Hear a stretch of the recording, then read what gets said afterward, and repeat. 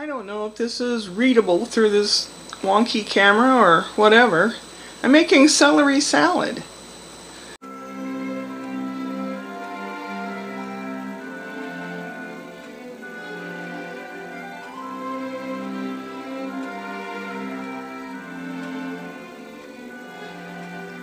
Come along and I'll tell you as I go along what we need. I'll read it real quickly and then we'll go step by step. 1 bunch celery, finely sliced. Onion, depends on your taste for onion. Half an onion, quarter of an onion. I use about 1 to 2 tablespoons of finely chopped onion. Sunflower seeds. Semi-hard cheese, I use Manchego. You can use Pecorino Romano, Iberico, Parmigiano, Asiago, Gruyere, that kind of thing. For fun, you can put in string cheese sliced up, a nice crisp apple, peeled or not, cut into little thin slices, parsley or cilantro.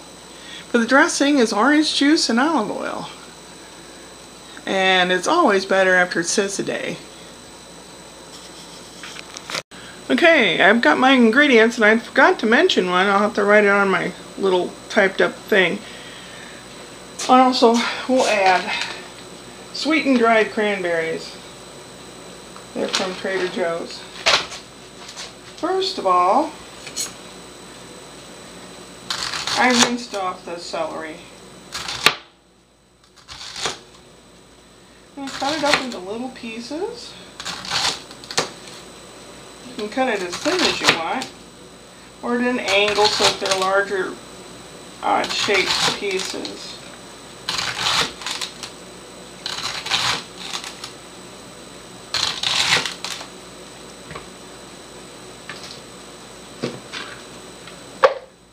This bunch of celery is not as big as the first one, it seems, but it'll make enough to eat for a couple meals or, you know, like that. I'm not one of those wizards that can cut this up in 10 seconds. Nor, I have Cutco knives, which are good knives. I just don't have the kind that go through everything like butter. You probably need sharpened.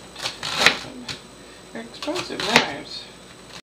This bunch of celery came out to just about 4 cups. Okay. I don't have much room, so I've got to move this to go there and all that. Onion. I don't use this kind of onion very often. I use dried, what do you call it? Dehydrated onion? Because if I don't use it very often, this thing will go funky and slimy, and nobody wants that. Oh, there's a center thingy. How can I get rid of that? I don't know.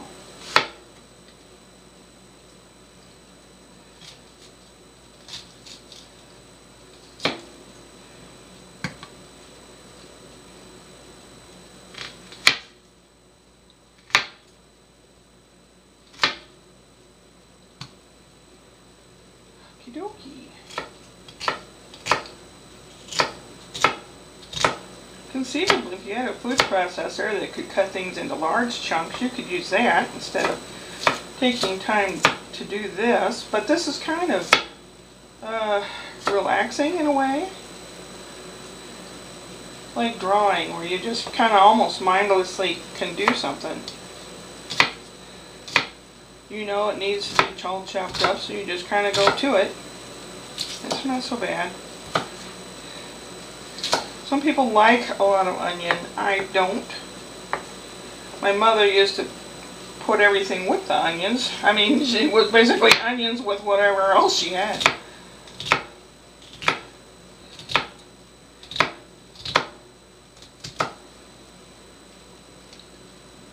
I prefer not to have something with my onions. I prefer to have onions with my whatever else. Oops, don't cut your hand off. There'll be an extra protein in here. I know the proper way to cut is to do this. too lazy. At the end of the day, I'm not feeling the best. I'm trying to stay my less weight. Since I was sick, I lost like 8 pounds, and I'm trying to stay there or lose. Not easy when you get kind of hungry again and want to chow down.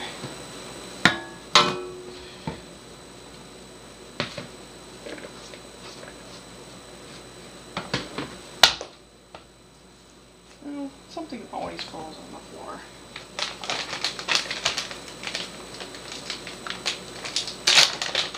These are great.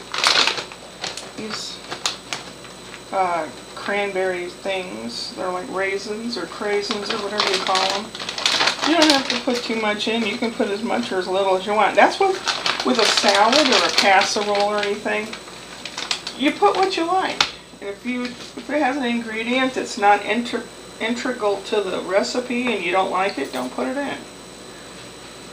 Or put less of it in. If it still needs that flavor, just don't put as much in. Life's too short. You can be sick all the time. Enough things in life to make you sick.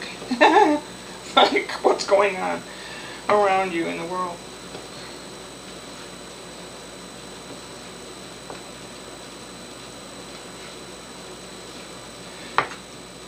I must be feeling better because I want to pop some of this in my mouth and eat it, but it will really be much better after I make a salad with it. Some people put grapes. They have a recipe for, what is that salad? Oh, chicken salad. It's got grapes in it. Oh, man, very good. You can put nuts in here if you wish. The closest I'm getting to putting nuts in here is the sunflower seeds. Another piece fall on the floor. Doggone it. My fat stomach didn't stop it. Alright, onions, sunflower seeds. And a couple, maybe a tablespoon.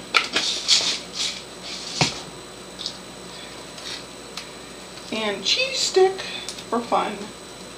It's a string cheese. It's like mozzarella. It's kind of soft. Oh, I forgot to bring the apple out of the fridge.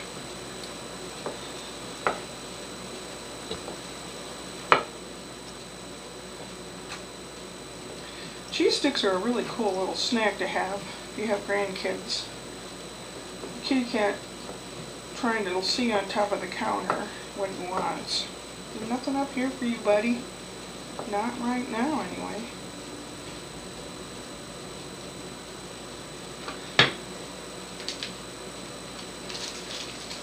I have an affinity for this manchego cheese. It's from Spain. There's Iberico from, I think, near Spain or something.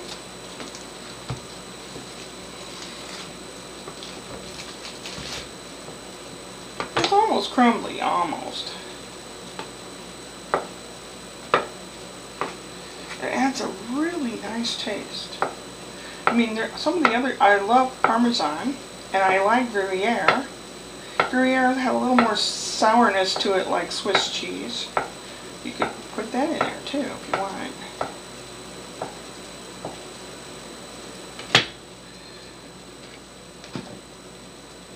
I think I'll put a little more manchego in there, because I really enjoy it a lot.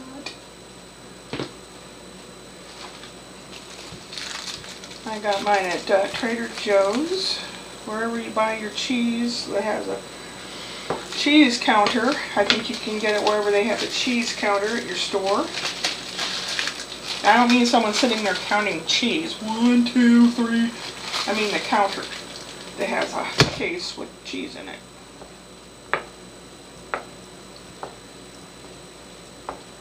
Sorry if this is boring.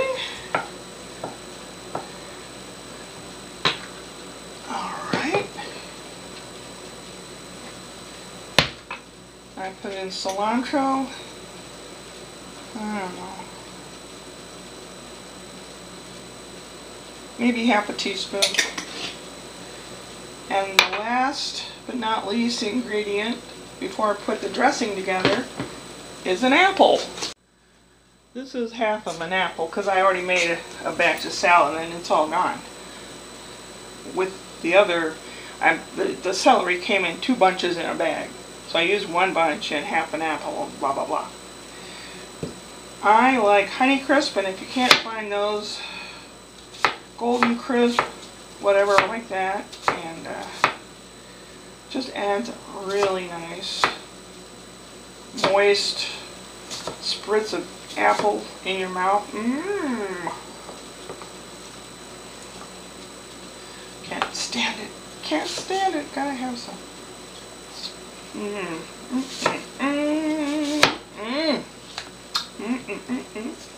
Makes my tail wiggle.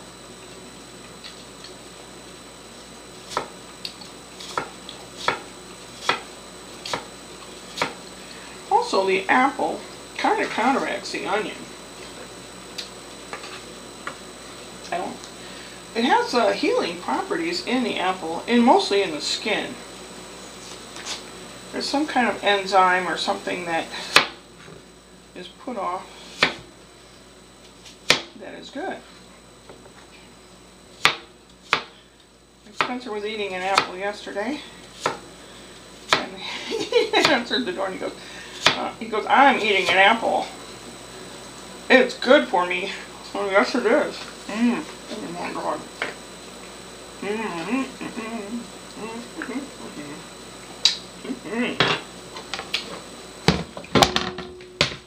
Big bowl of stuff. This is only for me, so I'm using my hands until I get to the dressing part. I don't want the oil stuff all over me.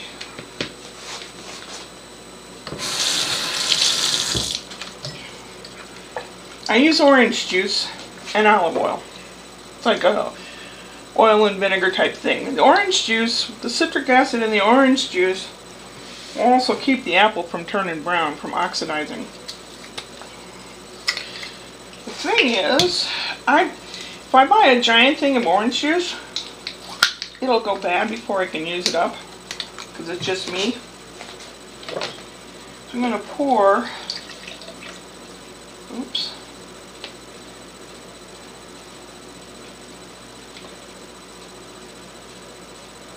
about 4 ounces of this 8-ounce container. So it's 4 ounces of the orange juice.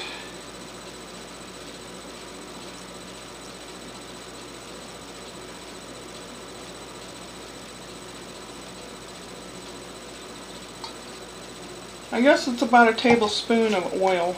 I'm using olive oil.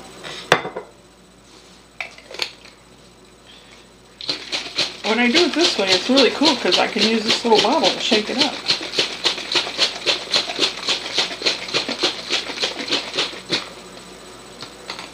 I pour it on there.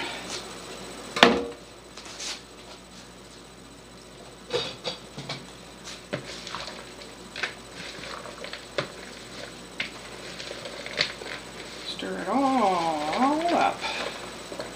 It'll be better tomorrow.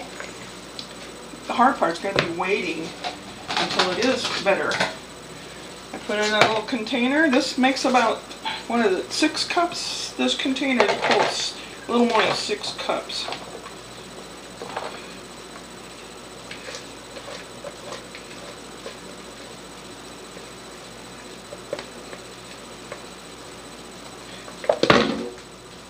And when I go to eat it tomorrow,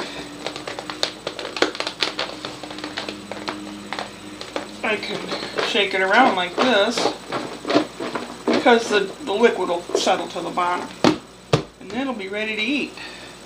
Ho ho ho ho, yum! I want some.